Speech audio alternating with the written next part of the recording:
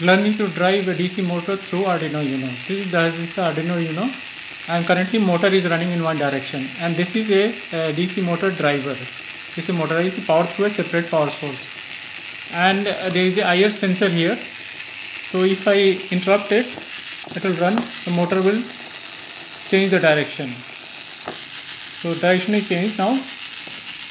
So this is running. If I remove it, it will run in a different direction. So see, direction is changing.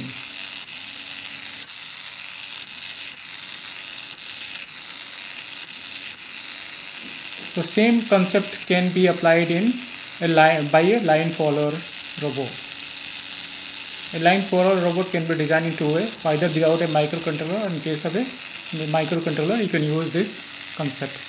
Thank you very much for watching this video. Bye bye.